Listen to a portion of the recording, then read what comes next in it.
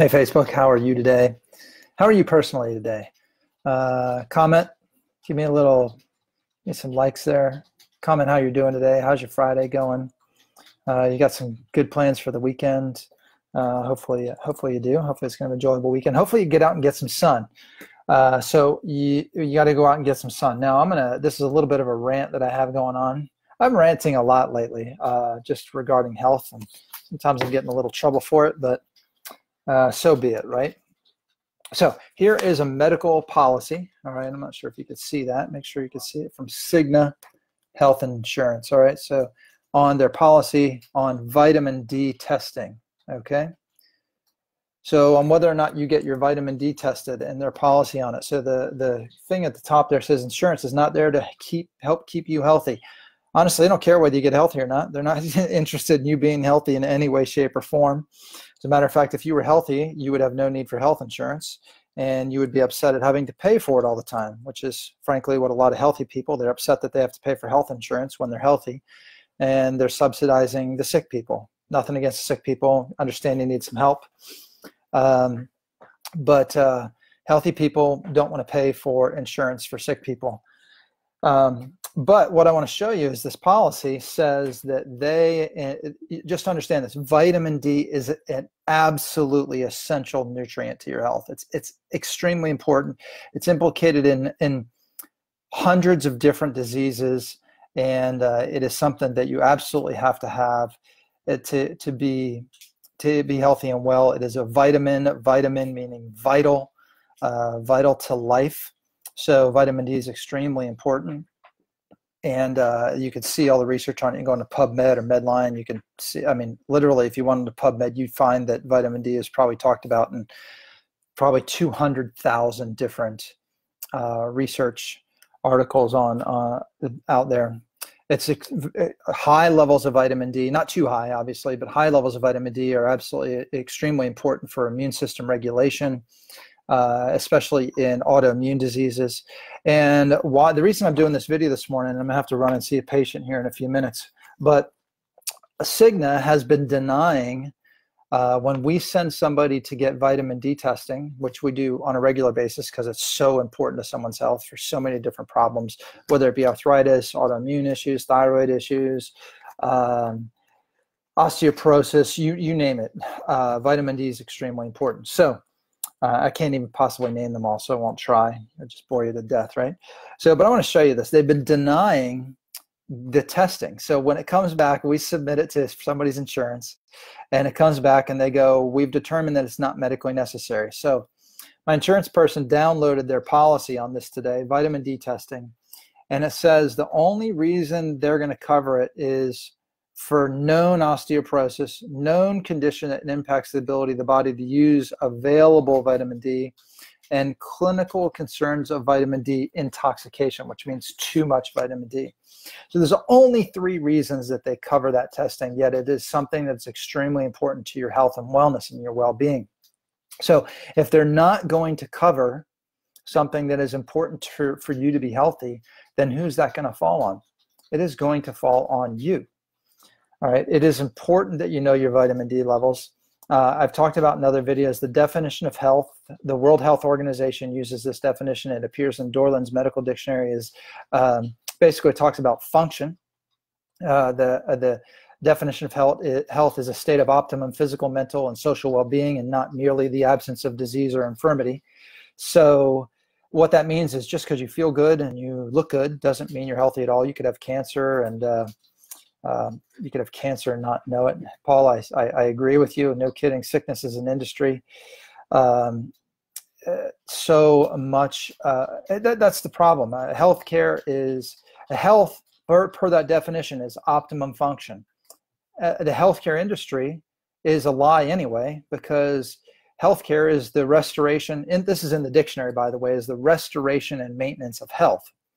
So if you go to the doctor and they say, hey, and your doctor says, my goal is to restore and maintain perfect function, you have found a fantastic doctor. Now, I'm not saying that's possible, but wouldn't it be nice if they had the goal of restoring and maintaining health? If they actually even had the goal of doing that, it would be unbelievable, right? But that's not the goal. So what that means is that it's not healthcare in any way, it's sick care. And this policy on vitamin D testing proves that that's not what they're after. They're after just maintaining illness, not maintaining wellness, maintaining illness. So listen, you should get your vitamin D checked a couple of times a year. The Vitamin D Council says that healthy levels are going to be between 50 and 100 on your lab test, between 50 and 100. If you have an autoimmune condition, that might need to be higher, maybe between 70 and 100. You can become toxic to vitamin D. But folks, if you are, and I'm not knocking you have insurance. I know there's people out there, I'm going to get lambasted. I'm sure, you know, if this goes viral like some of my other videos, I'll have people commenting going, my health insurance saved my life and everything. I get it. I'm glad for it. I'm glad you have it. You know, if you were rushed to the hospital having a heart attack, my God, if you didn't have health insurance, it could be catastrophic to somebody's finances, to their family. So I'm glad that people have health insurance. But if you are looking for health insurance to help you be healthy, you are absolutely barking up the wrong tree. They're not going to do it. It's not in their interest.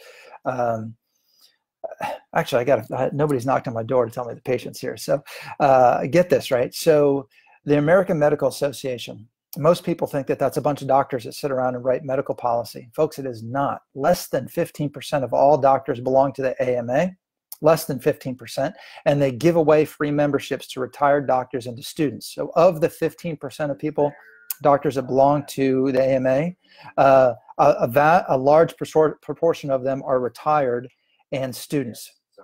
Doctors do not belong to the AMA. And you go, all right, well, where does this AMA get all their funding? You go to downtown Chicago and see this, you know, this skyscraper of a building owned by the AMA, and you say, well, where does the AMA get their funding then? About 75% of their funding comes from the American Pharmaceutical Advertising Council. So the AMA is getting their funding from the pharmaceutical companies. And you go, okay, what's that got to do with insurance? Well, the AMA writes the codes. They're the one who writes the codes about what's going to be paid. So the AMA writes your CPT codes and your ICD-10 codes, and these are your diagnostic and your procedural codes. The codes that determine whether or not you can have something paid by your insurance. So the AMA writes those codes, and the AMA is funded by the pharmaceutical company. So what do you think that they're going to want to fund? They're going to want to fund pharmaceuticals. They're not going to want to fund treatment. They're not going to want to fund health. They're going to want to fund things that are going to promote sickness and disease. Because as somebody, Paula, commented earlier, it's an industry. And folks, look, let's be real here, okay? I mean, everybody wants to call everybody out for them being a hypocrite. So I'm just going to say it. I'm a hypocrite, okay? I'm here. I come to work every day. I need to feed my family. I want to be successful, but I come to work because I want to help people. But we all have to make money. Everybody who would comment on me would say, comment on this and say, health is just about making money. Folks, I got 18 employees. They all want to make a living. They all have to feed their families and stuff. So anybody who would comment on that, you could just keep it to yourself. I already know. You can call me a hypocrite if you want. But I already get it. But we are, at our clinic at least, and there are physicians and clinics around this country who want to truly help improve someone else's life. And if you look at it from a true health standpoint, you're going to get a much better outcome. If you're going to promote it, come at it from a sickness and disease standpoint, well, then you're going to get more sickness and disease. And I'm telling you, that's what the AMA and the insurance companies are about and the pharmaceuticals are about. I'm not even telling you that they're not even beneficial at some times. If I got hit by a bus, by God, do not bring me back to my office. Take me to the hospital. And I might even say, hey, you know what, I'm in a lot of pain. Can you give me something for all this pain? You know, at that point, those things are needed. There's diseases that we don't know of any cure at this point. And again, we thank the sick care community for that. But the sick care community is not going to promote health. Okay, I mean, don't think that that's the case. Actually, I'm not going to look for it while I have you here, but I had an article about how an article about how much education medical doctors need in order to graduate medical school, in how much education they need to have in nutrition. Folks, your doctor's not even going to know about this. Do you know they have zero requirement? It's not required that they even take one single class to graduate medical school in nutrition. They don't have to take one class in nutrition to graduate medical school. So you want to know why this isn't covered, right? So vitamin D, it's vital to your health. Go out, spend some time in the sun this weekend. Especially in the northern climate, as we get north of the equator, the further you get north of the equator, the less UVB rays you have coming down, so the less vitamin D you're going to get through your skin. You truly need vitamin D. It's best to get an emulsified, if you have to take it, because you're not out in the sun, it's best to get an emulsified version of vitamin D.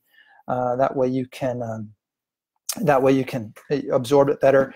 How much do you need? I'm not going to give you advice on that. I'm going to give you a general rule, but this is not medical advice over the internet. So that would be wrong and unethical of me to give you medical advice over the internet. But if you take your body weight, if you're watching this from overseas, frankly, I don't know the metric system. So take your body weight. Let's say you weighed 150 pounds. Okay, 150 pounds. Multiply that by 35. You have 250. That's about how many IUs would be a good maintenance dose. That'd be 5,250 IUs a day would be a good maintenance dose. So take your body weight in pounds, multiply it by 35, and that would give you a good amount of, just kind of about an appropriate amount of vitamin D on a daily basis. So that's IUs. So if you're saying I'm taking 1,000 a day, well, understand if you're taking 1,000 a day, you only weigh 35 pounds. Like that, that's not enough, right?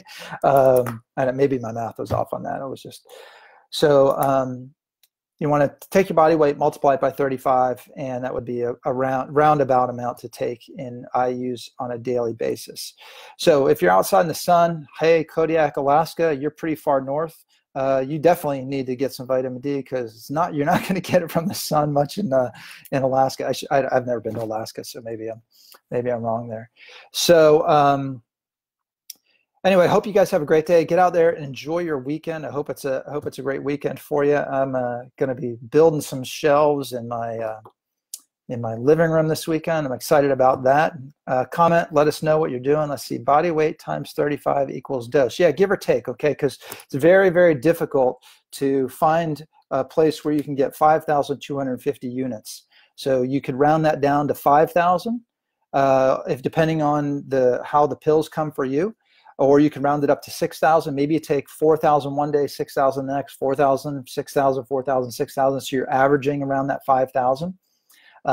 Now, if you are watching this and you weigh like 400 pounds, not commenting on your weight doesn't matter, but understand 400 pounds times 35, that's 14,000 units a day. That may be high. You'd have to keep an eye on your blood work on that to make sure. You do not want on your blood work, you do not want it to get up and stay up over 100. It can be up over 100 for short periods of time and it not bother you, but for it to stay up, vitamin D can become toxic. So you do not want, let's see, having lupus is hard to get out in the sun and do as much as you can. Good. Lupus, it's autoimmune disease. You've got to have high levels of vitamin D. And yes, you may not be able to get in the sun. So that means you've got to consume vitamin D. Vitamin D is an immune system regulator. Your T regulatory cells help mitigate, help bring down autoimmune responses. They help keep autoimmunity in check. So if somebody has an autoimmune issues, vitamin D is super important to keep that high. Also, glutathione is an immune system regulator. So that's something to also make sure you're getting glutathione. We'll talk about that another day. Anyway, shout out to everybody watching. Hope you have a great weekend. Take care, and please, please, please, please, please do not count on your insurance company to keep you healthy. They just do not care about health. They only want to manage disease and sickness. They're a business. That's not a surprise to anybody. I get it. They're a business, and they're a business of sick care, not health care. Take it easy, Facebook. Hope you have a great weekend.